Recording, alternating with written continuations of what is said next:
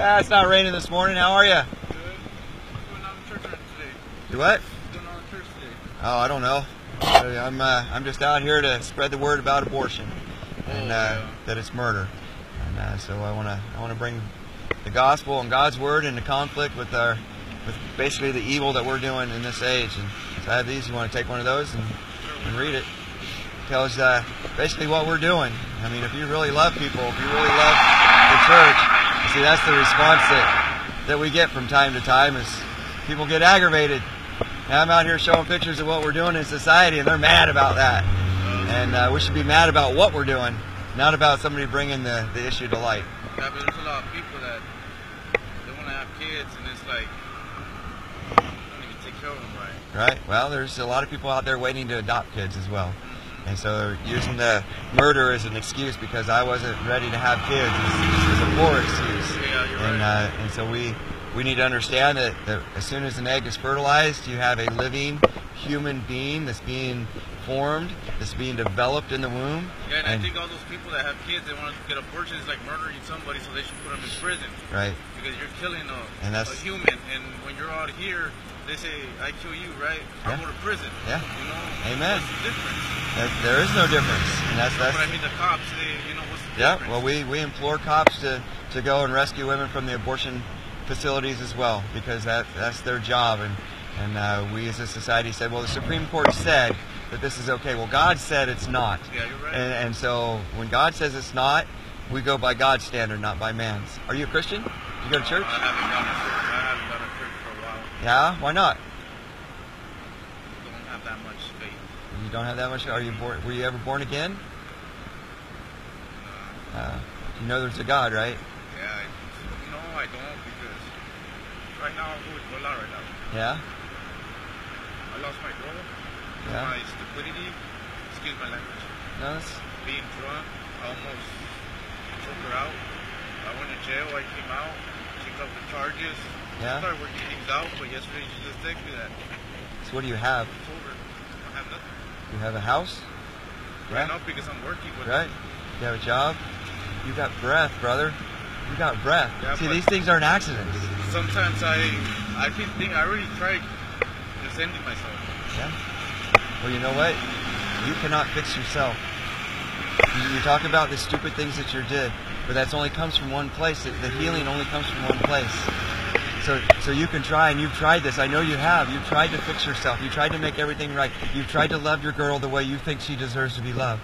But there's no other standard except from God. If you use your standard, it's just like these people that are murdering. They're using their standard to say that that's okay. You're using your standard to say, the way I treat you is fine. You're using your standard to say, because I want to get drunk, that's fine. But God says, no, man, you were created in my image. I love you. But I have an expectation of you. So if you turn from your sins, if you repent, have you ever heard that before? So this is what Christ requires, okay? So if you were to die today and you were to die in your sins, do you know where you would go? You would go to hell. That's God's prison for people that don't repent and turn from their sins. So what He asks of us, He goes, look, this is my standard. And He uses the Ten Commandments as a standard. Have you ever heard about the Ten Commandments? Okay, so the Ten Commandments is a list of His laws that gives us a standard to follow so that we know what His expectation is. We get all kinds of expectation from the Bible, but we can use His law as a means so that we can see what we're doing wrong. So what you say, have you ever lied? Have you ever told a lie? Yeah, what does that make you? Makes you a liar, right? Yeah, I've told lies, it makes me a liar. Have you ever stolen anything? Yeah. Yeah, what does that make you? A burglar. A thief. Yeah, it makes you a thief. Have you ever looked upon a woman with lust? Have you ever lusted after a woman? Yeah. Well, Jesus says, and this is how high His standard is. He says, if you've ever looked upon a woman in lust, you've committed adultery in your heart. So by your own admission, and I'm in that same boat, you're a liar and a thief and an adulterer at heart. Have you ever been mad at anybody, like actually wanted to kill them, just been angry for no reason? Right. And God says that if you've ever been that angry at a person, then you've committed murder in your heart. So you have committed murder. Okay? By His standard, you have committed murder. So you're a liar, a thief, an adulterer, and a murderer. And you probably didn't even think that any of that applied to you. But God says, because of those things, no liar, no fornicator, no adulterer, no thief will inherit the kingdom of God. So if you were to die and go stand before the Father at this time, and we're all going to die, and we're all going to stand before the Father, what would He be required to do to you? Send me down. Send you down. But you know what He did for you? Have you ever heard what He did for you? What He did for me? He sent His Son in the form of Jesus Christ, in the form of a man, fully God, fully man, to become born of a virgin, live a perfect life, a perfect sinless life. Neither you or I could do that. Only God could do that. Live a perfect sinless life among us. Teach us everything that He had to teach us, right? And then He went to the cross. He was beaten and bruised for our sins and hung on a cross for our sins. He took the penalty for your sins. So now, instead of going to hell, He can send you to heaven.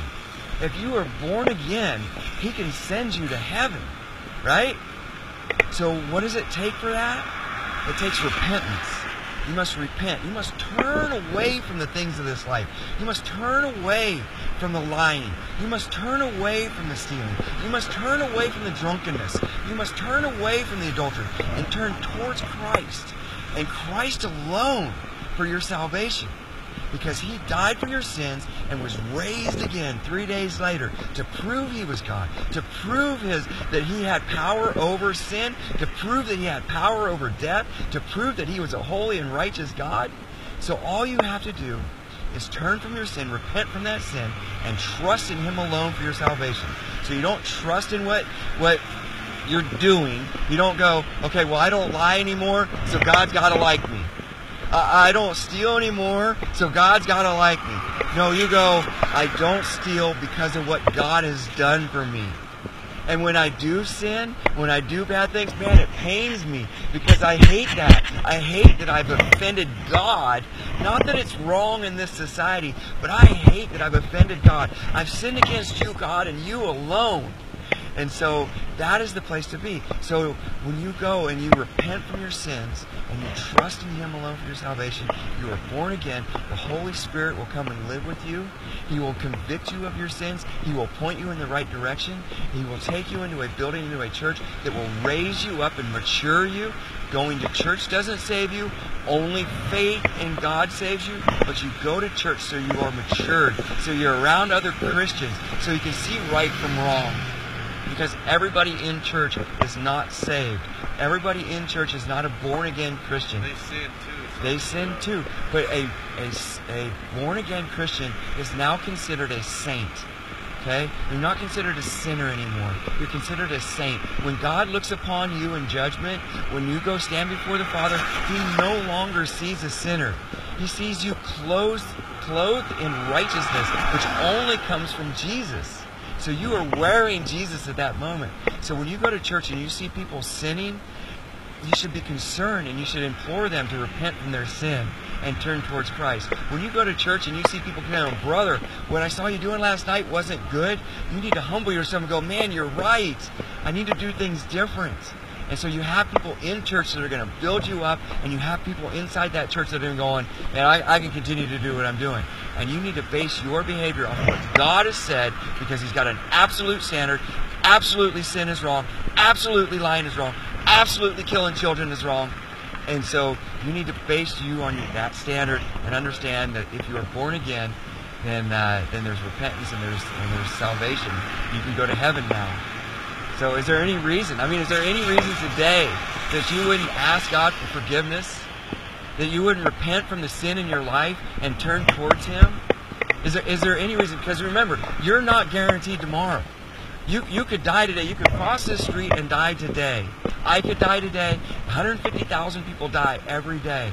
So is there any reason today? And you need to get alone in this. No prayer. Don't let anybody tell you, hey, say this prayer and you're saved. No prayer will save you. It's only repentance and trust in the Father that will save you. So get alone. I'll pray for you, man, if you want me to pray for you before you leave. But you need to do this. You need to go, God, I know you're there. I can look around and I can see the trees. I can see the sky. I can see this planet. It didn't happen by accident. I wasn't born by accident. I have beauty. I have purpose. I was born in your image. So God, direct my path. Teach me what I need to know. I want to turn away from my sin. Lord, I want to repent. I need your Holy Spirit to guide and direct me.